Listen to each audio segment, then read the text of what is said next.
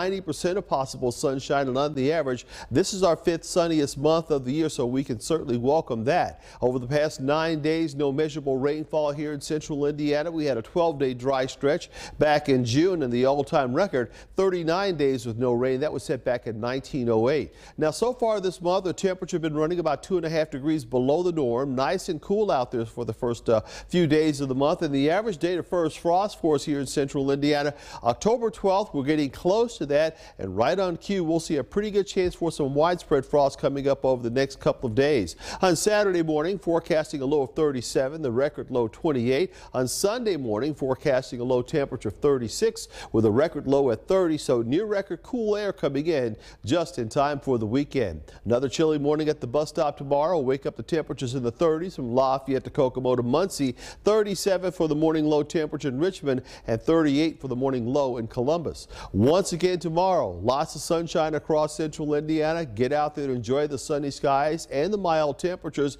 as we're going to find it a little bit warmer tomorrow afternoon. We'll see the high at 73 in Kokomo and 74 in Lafayette, 76 in Muncie, and 77 tomorrow's forecast high in Columbus. And the overnight forecast will stay clear and cool, but not as chilly as we were earlier in the week. Down to a low of 45. Tomorrow, sunny skies and a little bit warmer with a high temperature at 77. And the 7-day forecast, a chance of showers coming our way on Thursday as the cold front moves on through. The high at 76, and then back behind the cold front, cooler air for Friday with a high at 58. We'll get those morning low temperatures in the middle 30s on Saturday and Sunday morning. Saturday's high at 57. Sunday's high at 63, and we'll get back in the 70s early next week with a chance of rain on Monday.